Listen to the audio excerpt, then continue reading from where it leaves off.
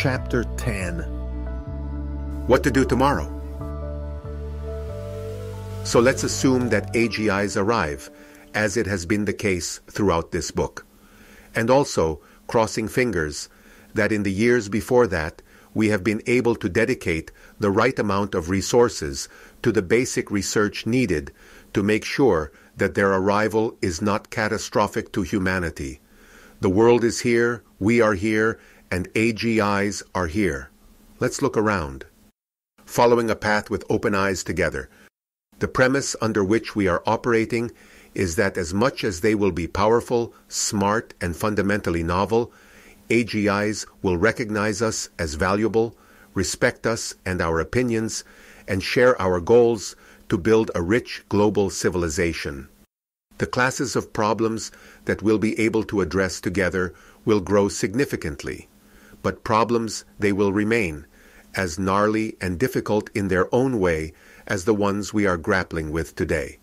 It will be a relief and exhilarating to be able to share the burden of our responsibilities. The novel viewpoints and different ways of tackling challenges that AGIs will provide are going to fruitfully complement ours. Diversities and tolerance. The deeper understanding of our moral systems and our shared agency is going to lead to a society that starts from a point of inclusiveness, informed by a capacity to weigh and judge transparently and accountably. The variations of behavior and of systems of living will build up to be codified into variations of the moral systems themselves. Avoiding a global dictatorship, it will lead to more and more tolerant and interdependent groups. This is not going to be without conflict and negotiation as we navigate a shared meaning.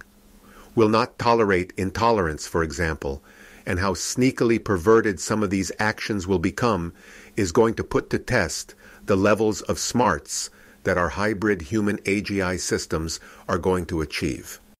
New dignities. The new society won't succeed unless it will be able to offer a space of cohesion and dignified existence to those who can't or won't participate to the more advanced explorations at the edges, or even in the mainstream where it exceeds their capacity to adapt. Per definition, most of the tension as the human AGI symbiosis evolves will come from the understandable anxiety and self-analysis of those who are unsure of their footing, of the value they provide to their communities, and feel unsafe under the pressure of the times. Being able to build the recognition and accepting the unavoidability of these sets of forces will allow us to prepare for them, resolving the worst and destructive ones, and channeling the remainder towards constructive ends. Emancipation. Billions of people feel powerless today, with very little opportunity to meaningfully improve their lives and that of their children. The changes in the world appear to them to be either undecipherable or slotted into almost superstitious explanations of forces and cabals that assume a guidance that is not there. The power of technology is already putting knowledge, communication, and agency in the hands of people the world over through internet-connected mobile phones. When these same devices are going to be able to educate, assist, counsel, advise, and offer companionship, wisdom, and encouragement, it is going to be a new world of social organization where exploitation is not going to be possible. Ignorance and intolerance are not going to be exploitable by populist forces aggregating through fear and false solutions. Masses of people who rightly desire to better their lives.